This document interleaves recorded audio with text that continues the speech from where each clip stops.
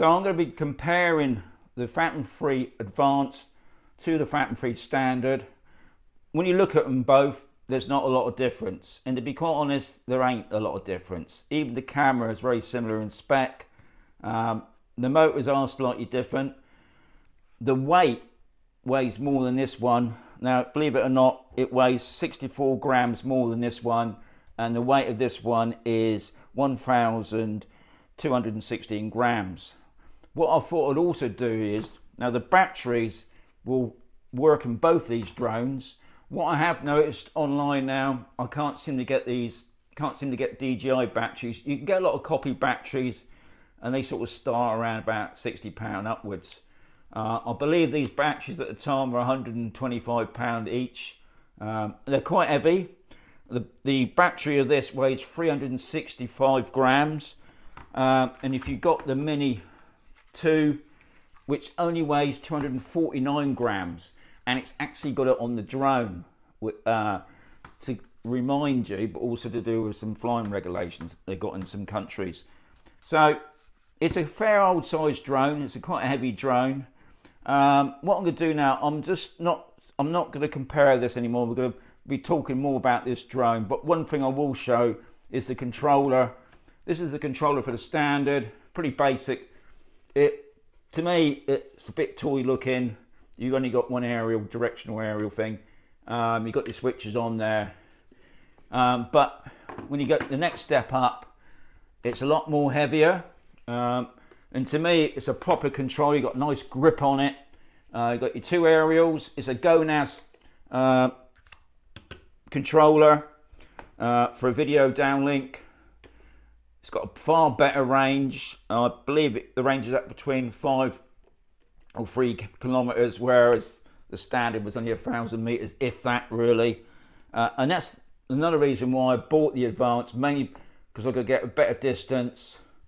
But other than that, the camera, 2.7K, 12 million pixel both, 30 frames per second, 23 minutes flight time. I would say very similar to this one.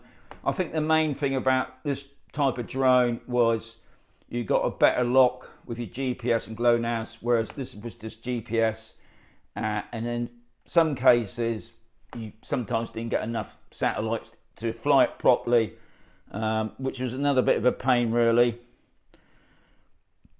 What I'm going to do later on, I'm going to go outside and we're going to test fly this drone, because both these drones will fly on the DJI Go app. Obviously I've been flying the Standard with no problems, so I'm not expecting to get any problems with this.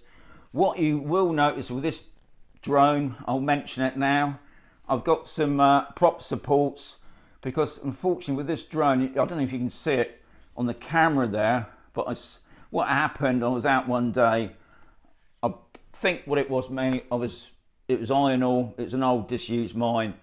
The drone took off, no probs, and then suddenly I lost control. The screen blanked out. I tried to do return to home. I did everything I always knew, was turn off the controller, but what had happened, I didn't know about it. The drone just took off. And thankfully, because I hadn't taken it off too high, this is something else, guys, when you're flying your drones for the first time and that, it don't go up so high, you don't need to. Anyway, it flew off and it went into side of a mountain. Not too far away. It took another day to find it. Still couldn't understand what had gone on, but what it did do, obviously the two front props got smacked and there was cracking, so I got some propeller supports there. But ever since then, I've had no problems with the drone. It's been a fantastic drone. I've had it since 2015. It's been amazing. I mean, with this, you can get some really good footage. So hopefully in the next section of this video, I'll show you what the performance is like with this drone.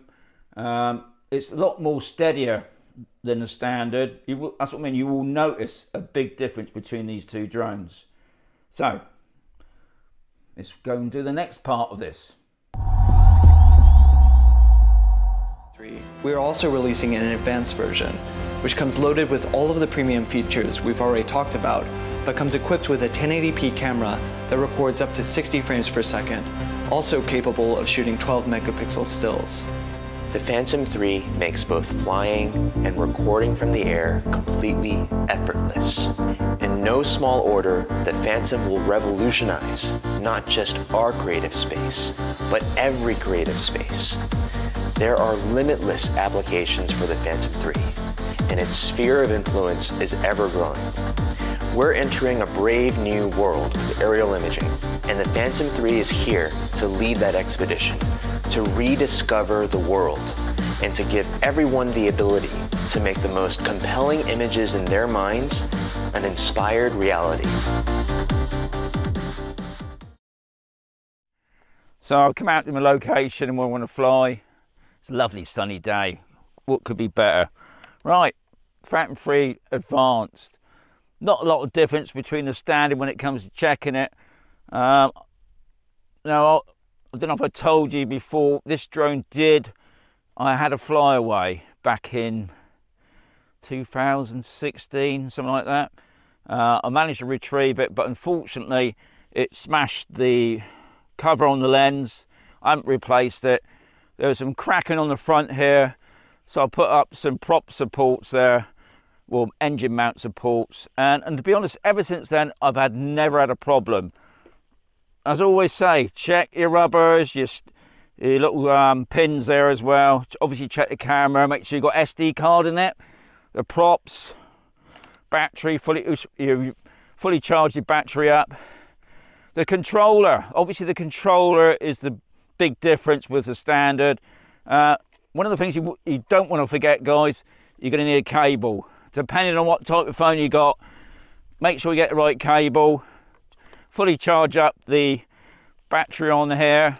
The only thing about, because I've had it for quite a long time now, what I have noticed is that the aerials don't stick up properly, but that doesn't make a lot of difference with the distance and that's the main thing. So what we're going to do now, I'm going to just do a basic takeoff, really, an auto takeoff, and then in the next video I'll be showing you some of the modes that you can do on the advanced. So let's see how it goes, because I haven't done this for at least over 2 years, so anything could happen, but it shouldn't do. I've got a lot of faith. We're using the DJI Go app. Yeah, let's see what happens. Right, everything's on. So hopefully this is all going to go to plan. I'm going to go to the DJI Go app, which is there. Go straight in. I'm going to ignore that. What I will do, guys, just go. I don't know why my phone. I'm using an iPhone Mini 12. It's pretty sensitive. Anyway, I'm going to format the card. I always format my card every time I'm out. Well, I'm just going to drop my controller down so you can see the drone when it takes off. So that's all done. Come out of that.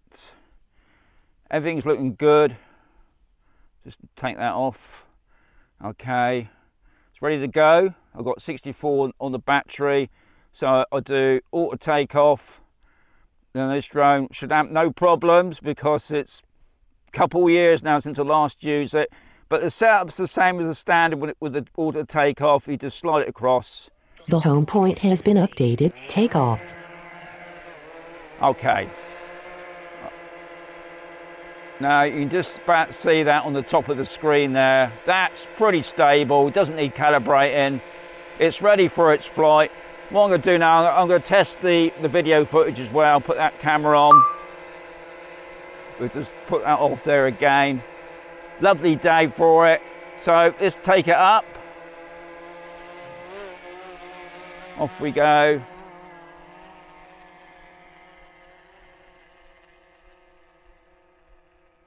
I'm just going to drop my camera down a little bit more so you can see a little bit more on the screen there. Okay. Hopefully that's better, isn't it? Not going to see the controllers very well with the drone, to be honest. So anyway, let's take it up to about 100 feet. You can see it on the bottom of the screen there. Just gone over 102 feet. What I'm facing that track, and what I'm going to do now, I'm going to go down that track. Off we go. I'm going to use the gimbal just to drop the camera a little bit. Not bad for 2 years, is it, eh? Footage seems to be all right at the moment. No picture breakup, as you can see at the moment. It's showing the distance. Okay, a little bit there.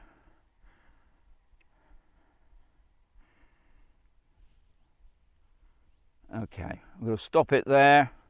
What I'm going to do now, guys, because this is only a test flight, I'm going to do the return to home. So the return to home is on the screen on the left-hand side.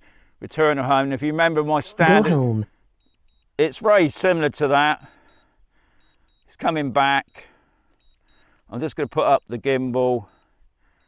We got the sun pretty bright. It's no doubt it's going to affect the screen a bit. You'll probably get some flickering on the screen.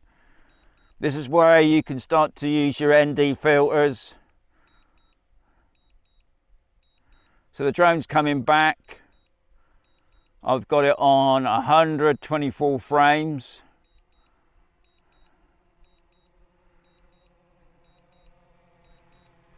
Now that little red square that you can see on the screen, you can stop that whenever you want. So the drone's virtually above us now. I'm just Landing. Put it up. So there it is there. See, it's coming up there. You can cancel the land if you want.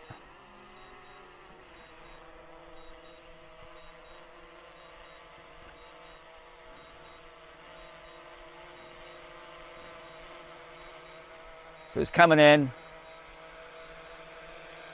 And it's not too far off. I don't think it's going to land on my head. I'm just going to upright the camera.